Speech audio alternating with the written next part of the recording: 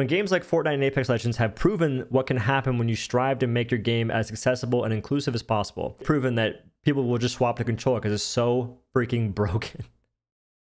We've proven there's so much division that people are more concerned about the input you use rather than the lack of content in the game and the egregious cosmetic pricings that they always push on people and the lack of events, the lack of eventful events. They have events all the time, but nothing's added. Oh, they've proven some stuff all right, brother. Golly.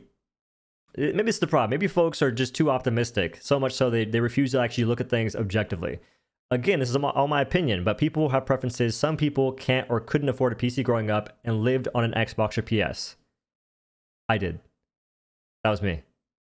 And I'm still adamantly against this shit. Whatever happened to having players actually get good at video games?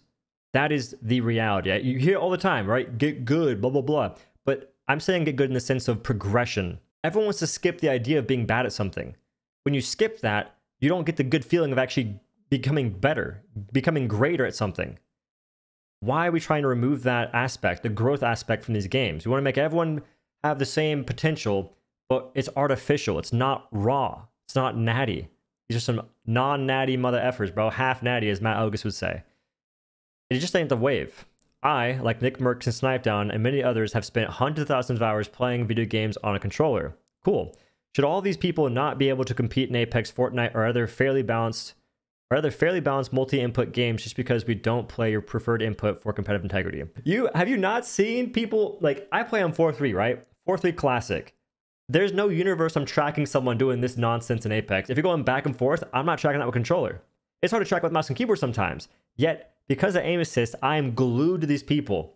I am aimbotting people, literally. Valorant and CS are M&K only because they are tactical shooters and controller as an input is awkward.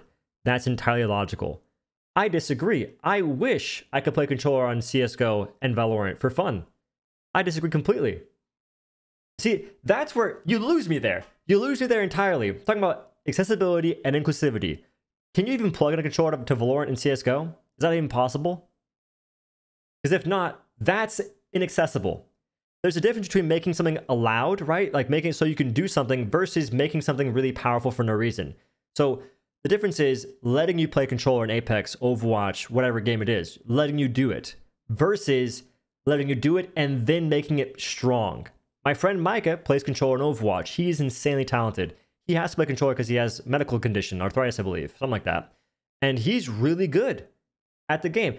He's even had times where he's playing Ana on controller in PC lobbies and Grandmaster. Now, to be fair, Grandmaster is garbage now. It means nothing in Overwatch and Apex, actually, and Fortnite probably. All these games do the same dumb shit. Games are falling off, whatever. He's good, but he mostly plays Winston because Overwatch is already... It's a game that is trying to be accessible to many players because you can play characters that don't require crazy aim.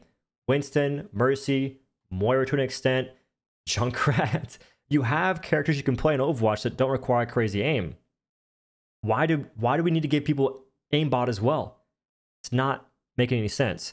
COD Esports is controller only because 1, the game was predominantly played on console for the last 10 years of existence, and 2, Sony had exclusive sponsorships that mandated the game be played on PlayStation for 5+ years, so precedent was set. That makes sense. They'd have some map knowledge for sure for a little bit, but mechanically, M&K players would just do better because they have the whole arm aspect, right? Fortnite and Apex have shown that FPS games can be inclusive and accessible to players of both inputs. Yes, they've shown that you can give certain players soft aimbot and they can still do well. Another game that showed that controller and M&K players can play the same game was Hyperscape. Do y'all know how broken aim assist was in Hyperscape? They had to nerf it. The game died eventually anyway, but they had to nerf aim assist because it was so ridiculous. I played in a tournament one time, Twitch Rivals. The team that won was like I think a pro team of some kind. They were all control players, by the way. They were aimbotting people. And I mean that. It was glued to these individuals. If you didn't know they're on controller, you'd be like, is this guy cheating? Speaking of which, in Apex, it's crazy, right? If you're not on controller, folks will assume you're cheating if they see you play. If you watch Gim Burton play, for instance, you'd be like, this guy's cheating for sure. Many control players, you'd say, this guy's probably hacking. The second they stand still to loot, it basically alleviates all allegations. Even if they are cheating, it lessens it. The moment people realize, oh, he's on controller, it's fine, it's normal. How is that normal? But that's the precedent we've set because aim assist is so freaking stupid broken that the moment you know they're on control, you're like, it's just aim assist, guys. Even though he's basically aimbotting. It could be aim assist, actually. That's not healthy for the game. It has been relatively balanced, fair, and it has worked. Booga, TSM, and Dark Zero have won the game's largest esports events on mouse and keyboard. Predominantly, the historic best Apex players have been on mouse and keyboard. The objective facts and history show that it's not an unbalance as people, most MK players, like to say it is. Oh, an MK player won the large tournament against controller players. Must be that MK is broken, guys. Need to buff aim assist, I guess. Matter of fact, because MK players are beating control players, we need to buff aim assist, guys. We gotta buff it. It's not good enough. Because these MK players just keep winning these tournaments, bro. It ain't fair. It's not that simple. What's also crazy, we're looking at just the competitive aspect, right? Just in the competitive scene, I'm not sure how many folks are on controller in Apex versus MK, but I'm pretty sure the number is definitely going up for controller players. Like it's turning the tide. It's going from, let's say we're like here, right? This is controller, this is mouse and keyboard. It's going like this. You're getting more controller players and less MK players. Then what's gonna happen? But regardless, look at the bigger picture. What are the majority of people using in the average lobby? If folks are competing at the highest level on controller, what are people using in freaking regular play and ranked and pubs and whatever? Controller, my guy. Play the game sometime. Look at all the folks that stand still on PC. It's a lot of them. A little ridiculous. But that's what's happening in these lobbies, in these games. People are starting to realize more and more, like, man, this controller thing's pretty crazy. I don't have to try as hard. I can be way more consistent with way less effort. Almost as if soft aimbot helps you a lot. I am saying that if it makes sense for the game, multiplayer FPS devs should try to balance both inputs to make their game as inclusive and accessible as possible to all audiences. If it's fair and balanced enough, both inputs should be allowed at the highest levels of competition, ranked and maybe even esports as a tier.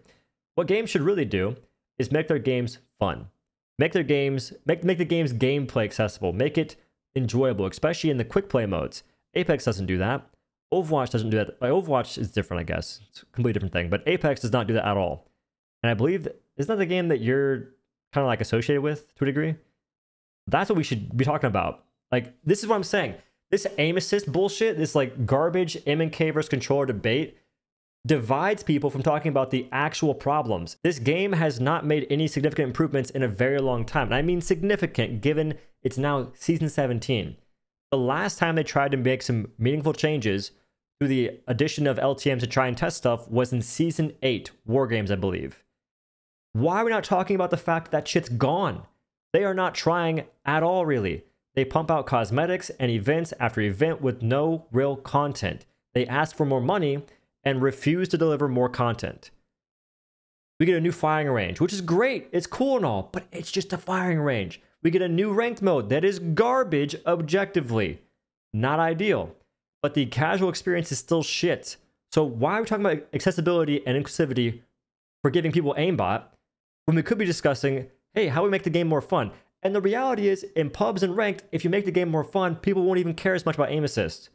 But because Apex plays like fucking Dark Souls, when folks die, they'll focus on what killed them. Because when they die, it's very impactful. It freaking sucks, even in quick play.